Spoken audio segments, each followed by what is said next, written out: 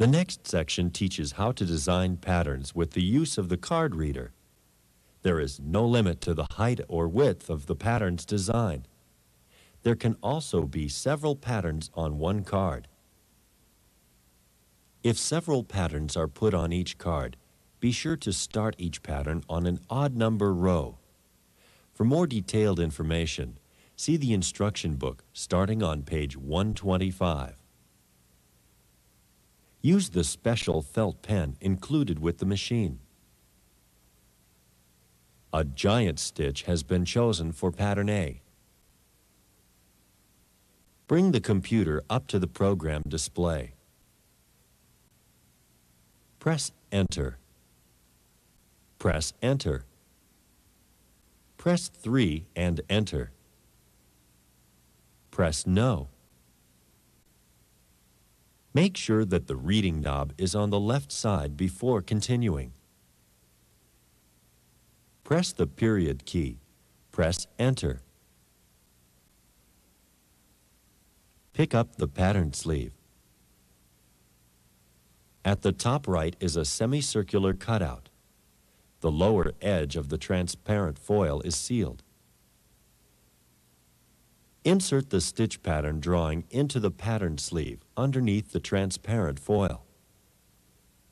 The arrow on the stitch pattern drawing must point down. Align the holes in the stitch pattern and the pattern sleeve. Fix the stitch pattern drawing to the pattern sleeve using the red press studs, flat sides facing up. When using the reader, rest the console on the needle beds so the card has somewhere to go. Insert the pattern sleeve, arrow first, and transparent foil facing forward into the slot at the top of the console. Turn the transport wheel to the rear and at the same time continue to ease the pattern sleeve further down until the toothed wheels grip it properly.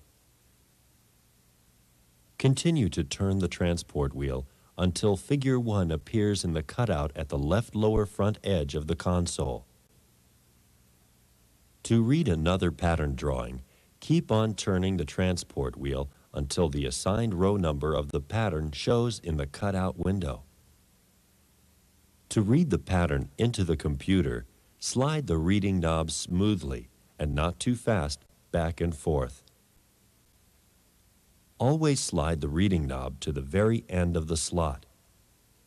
Each time the knob is slid across, the display will indicate that a row has successfully been read by changing the row number on the screen. At the end of reading the pattern, the computer will ask if this new pattern is to be altered. Remove the card when finished and continue on as with other pre-programmed patterns. Choose a knitting technique for a 2-color fair isle from the instruction manual. Knit the pattern as desired.